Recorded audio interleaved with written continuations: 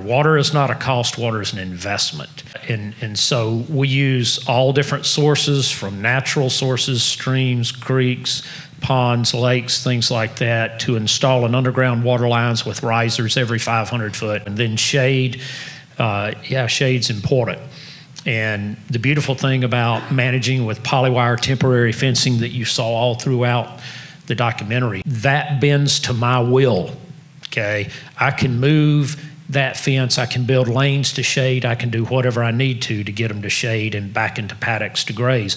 But here's the other thing. What you find is that when you maintain a lot more diversity and a lot thicker swards of grass, the soil temperature itself is a lot cooler, and that creates a capillary cooling effect in our livestock, so that even without shade on hot days, they are far more comfortable out there and can get out and graze.